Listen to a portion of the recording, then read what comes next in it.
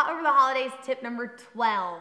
Make it about the fun, not the food. Focus on the fun, not the food. For most of our families, for most of our friends, all of our get-togethers, like the focus about getting together for the holidays has become about the food, right? It's become about, oh, like, let's get together for dinner. Let's go to this restaurant and exchange gifts. Let's all do a potluck and let's do a cookie exchange, or let's do a bake-off, or let's do gingerbread houses. And it's all become about the food instead about the fun. So I want to challenge you this year to how can you get your family and your friends and the people that you love together for some fun instead of for some food. So maybe it's a holiday themed game night.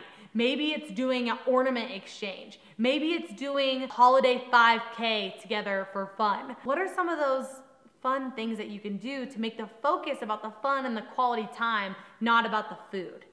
And I promise you, if you take this last tip and really mull it over and really think about it, how can I get my people together for quality time where we have fun together instead of doing like food together?